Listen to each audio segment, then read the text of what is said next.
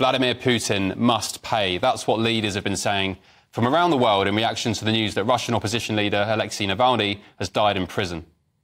Reports of his death, if they're true, and I have no reason to believe they're not, Russian authorities are going to tell their own story.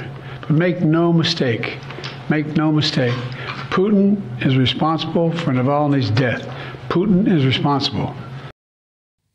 Well, the UK Foreign Secretary Lord David Cameron says that Putin should be held accountable for what's happened. No one should doubt the dreadful nature of his regime, quote-unquote. Navalny, meanwhile, he was serving a 19-year prison sentence after being convicted of extremism and fraud following his vocal opposition to Vladimir Putin's regime. The Russian prison service said Navalny collapsed and lost consciousness during a walk. His widow, Yulia, has pleaded to the world to punish Putin.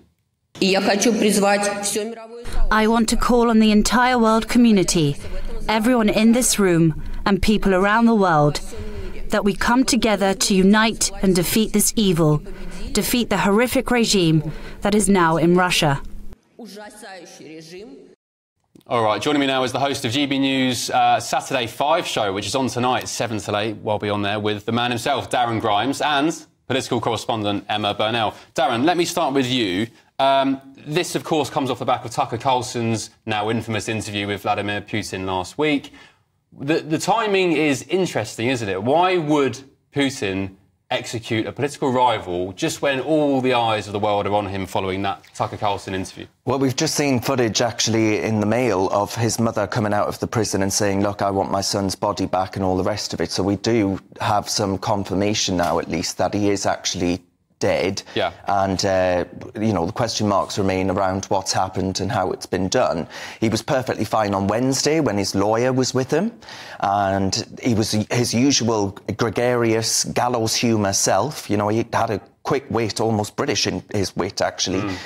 So it's a deeply sad state of affairs. But I think, actually, to a certain extent, Tucker has been President Putin's useful idiot. I mean, we saw footage of him, and Emma, I think we'll actually agree on this. And this is getting embarrassing, Darren. We're starting to agree far too often. Because I saw footage of Tucker in a Russian supermarket, and he was talking about the merits of and actually the way in which you can put a coin into a trolley and receive a trolley. And I thought, has he been to any Asda in the United Kingdom or wherever else? Other supermarkets are, of course, available.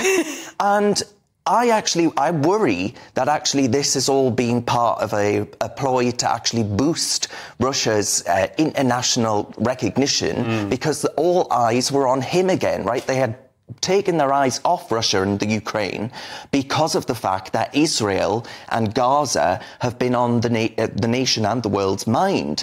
So I am a bit concerned that actually Tucker has been played to a large extent. Emma, Tucker has been embarrassed. I mean, Nigel Farage told me yesterday that he was pretty disappointed with his interview. He didn't press him. And, do you know what? Even Putin came out himself and said, I was surprised with how bad... Yeah, Putin said it was too softball an interview. I mean... How does that... I mean, maybe I'm just connecting the dots, but how does that coincide with the death now of Alexei? Well, I think the thing that we need to look at in terms of the timing is the Munich conference. This was done to troll world leaders and to make it very clear by Putin that he is playing by his own rules and his own game. And there is a vast misunderstanding, I think, that nobody took Putin seriously enough soon enough. And the fact that he was so willing to abuse his own citizens first, then the invasion of Ukraine, I just think we all need to be taking the threat that he is to world stability so much more seriously than we have been. And that probably starts with this one very high-profile case. Yeah. Go on, Darren. I mean, Nigel Nelson was just saying to you, Ben, about actually how people should go out and spoil their ballot if they don't want to vote, and actually speaking about the importance of democracy. Well, people mourning the death of Navalny on the streets of Russia have actually been arrested, right? People are being clamped down upon. About 100 arrests. So I think it's a really important point that Nigel raises, actually, and one that we should be mightily aware of. But I would say I think it's terribly naive of people like Lord David Cameron to turn around and say, actually, Putin must be punished. What are we supposed to do? We cannot go to war with these people. I think that sort of rhetoric is actually incredibly dangerous, because ultimately, what Navalny's death has shown is that Putin now has political in vulnerability. He is no longer vulnerable at the ballot box. He has managed to see off his biggest opposition, quite literally see him off. Yeah, well, yeah. And I'm not sure that this kind of rhetoric from our Foreign Secretary is at all useful or actually at all remotely viable or sensible. And Emma, do you know what? I love my country. I'm quite patriotic, but what on earth do our leaders think we are going to do in a military conflict with Russia?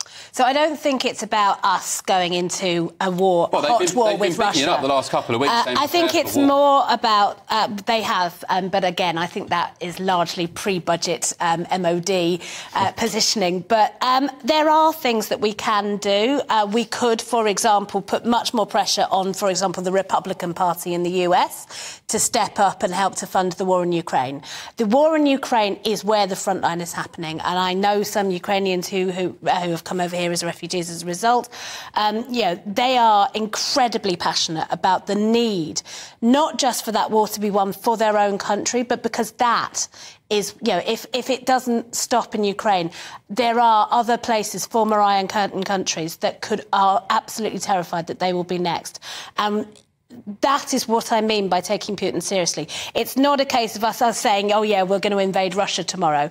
I don't want to go down the Kenny Everett route. A lot of our viewers would say, is our bottomless pit of taxpayer money to fund this war in Ukraine, the invasion of Ukraine, is it sustainable? Do we want to keep sending billions and billions? The Republicans in America are umming and ahhing about sending another, 90 billion? Is that an issue, or have they got a good point? Well, I think Emma has a point in that things are going to change in the United States of America. The Democrats may well be on their way out if Poland is to be believed and President Trump back in office. Now, what does that mean for Ukraine? Because if the United States position changes, we are not spending anywhere near enough, Ben, on defence in this country. So the idea that we can continue to support Ukraine on our own or with other European allies is for the birds. So actually what America does, I'm afraid that to a large extent, and we've been talking this morning, you and I, about the way in which the United States of America is seeking extradition of Julian Assange, for example. Yeah. So all of these things are called into question, and the nature of what we do, I think, is reflected by what America wants to happen. Emma, I will make that point. Julian Assange has been rotting in Belmarsh since 2019 with no trial. Before that, he was holed away in the dusty Ecuadorian embassy because he committed the crime of releasing and exposing American war crimes. It's rank hypocrisy, isn't it, from the likes of David Cameron?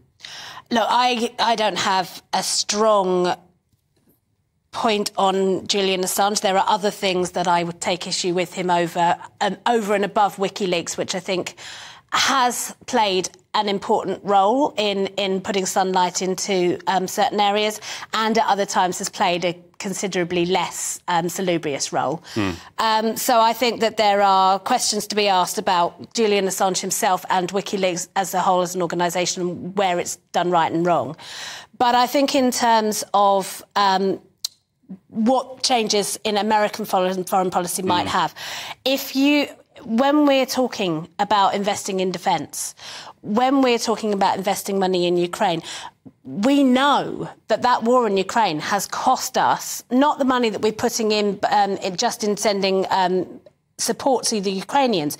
It's more because of the way that the Russian aggression there has raised world prices. And when we are saying we have to be strong, part of that is to make sure that things like gas prices come down, that we have gas security in the UK. That is an important part of our national security programme that we've let completely drop. Would have been good if we became self-sustainable and built some nuclear power stations 10 years ago when we had... Well, indeed, I couldn't agree more.